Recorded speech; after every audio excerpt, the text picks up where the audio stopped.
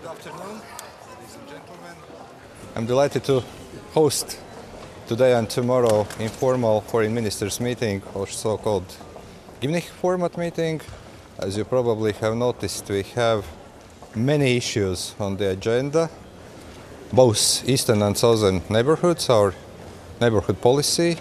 We are going to start with Libya, and I think that it's a very timely debate, and we do hope also to reach some conclusions, and not formal conclusions. We are not going to have any formal decisions in this format, but we do hope to reach some conclusions on deeper engagement of the European Union in Libya. Probably also the need to look at CSDP instrument here in future.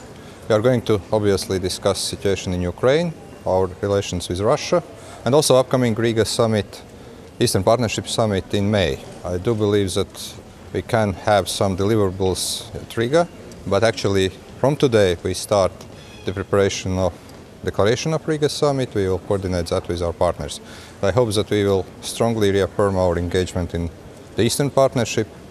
We also can have some practical decisions on, let's say, assisting this expertise to those countries that have signed association agreements, as well as, of course, look at those countries that fulfill criteria to have also visa liberalization. But this is an issue that we are going to discuss. So plenty of discussions, and I'm also very happy that tomorrow we will have also discussion with foreign ministers of candidate countries when it comes to enlargement.